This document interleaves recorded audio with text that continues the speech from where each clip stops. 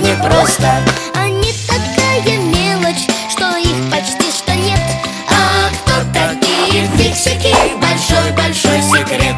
А кто такие фиксики? Большой-большой секрет. А кто такие фиксики? Большой-большой секрет. Микроволновка.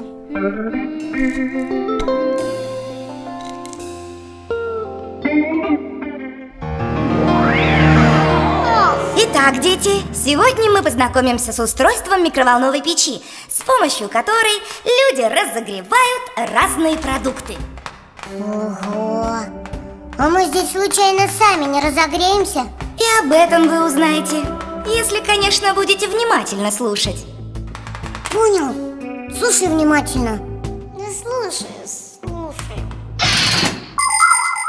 Конечно, как и человеческие дети, маленькие фиксики ходят в школу. Но многие нужные знания они получают от родителей. Взрослые фиксики водят своих детей на экскурсии по разным приборам и рассказывают о том, как за ними ухаживать. Фиксики-папы предпочитают показывать детям компьютеры или телевизоры. Зато мамы лучше разбираются во всякой кухонной технике. Иногда бывает так, что в доме появляются новые приборы, с которыми фиксики никогда раньше не сталкивались. И тогда они всей семьей изучают инструкции к этим приборам. Те инструкции, которые люди печатают для себя, но сами их обычно не читают. А теперь пройдем к магнитрону, который излучает микроволны. А продукты поглощают эти микроволны и от этого нагреваются. Верно. А теперь внимательно все посмотрели налево. Ура! Свобода! О, ДимДимыч, может, пойдем мультики посмотрим? Не могу. Мне надо делать уроки. Ну так делай скорее. Да я почему-то, когда уроки надо делать, всегда есть захотеваю. Тогда ешь быстрее! Не, чем быстрее я поем, тем быстрее придется за уроки садиться. Уже остыло.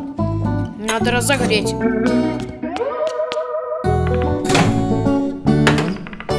Так, минуты хватит. Это не просто провода, они нужны для того,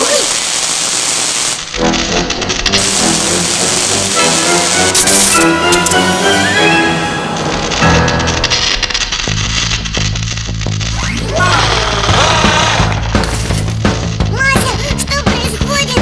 случилась перегрузка. Микроволновка может сгореть. Так бежим отсюда скорей! Что значит бежим? Надо спасать прибор.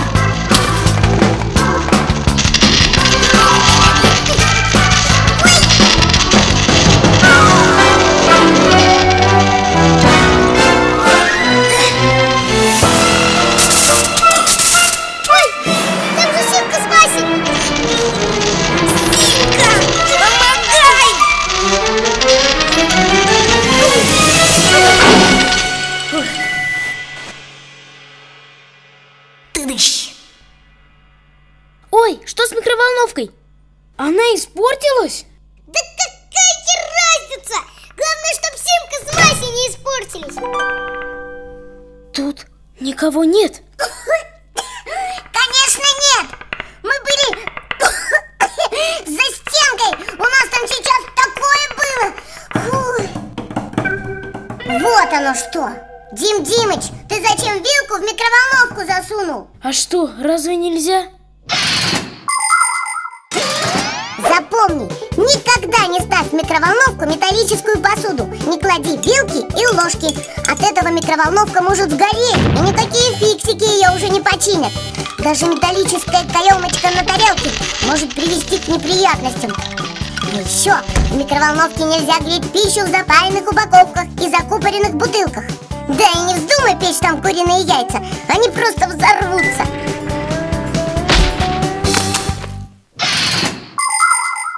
Но я же всего этого не знал. Нолик, а ты куда смотрел? Почему ДимДимыча не предупредил? А я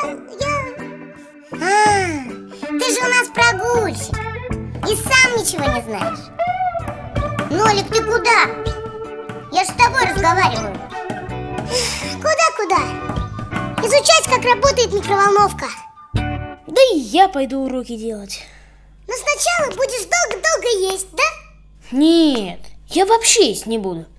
Только поиграю полчасика на компьютере, и все.